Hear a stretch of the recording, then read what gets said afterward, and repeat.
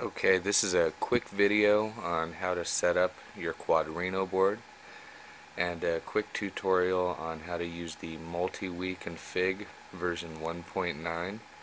This is also for the Quadrino V1 board, not the V2. And before you actually even install it and before you do anything, you want to hook it up to the computer by USB. First, what you're going to need to do is you're going to need to go onto the computer, and what you'll want to do is go to flyingeinstein.com. Now from there you can go into tutorials, which will be right over here on the right hand side. Go down to MultiWii config, you click on that. It should bring you to another page that gives you a basic installation guide.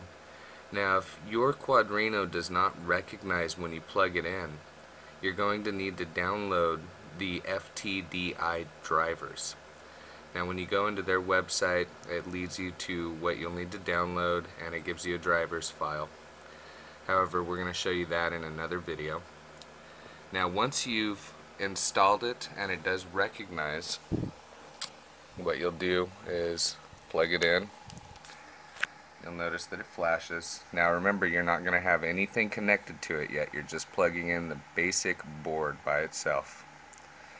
And you'll see it goes into a stable. That means that it did recognize, and you would get a thing up here that says installing device driver hardware. Okay, now from there you'll want to type in on Google MultiWii 1.9 download. Now the first one that comes up is a zip file. When you click into that, you'll notice that is right here. You can download that and save it onto your desktop on the computer. Now from there, you're going to want to open the folders that you get, and through those folders you'll have two. One has serials and all the internal software. The next one is the actual folder that you're going to want to use, and when you open it up you'll have a couple of different versions that it shows. You'll have a Linux, a Mac, and the Windows. You're going to want to use the Windows. Go down to the exe file and open that up.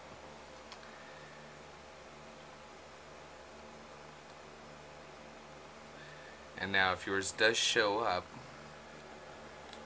it will be on one of the COM ports. It's usually not the first one. Now once you click on that, you'll have green. From there you want to click Start, and once you do that, it should recognize. And now from there you'll notice that it does show that it has a quadcopter on the view. Now if I move the quad around, it moves on the computer.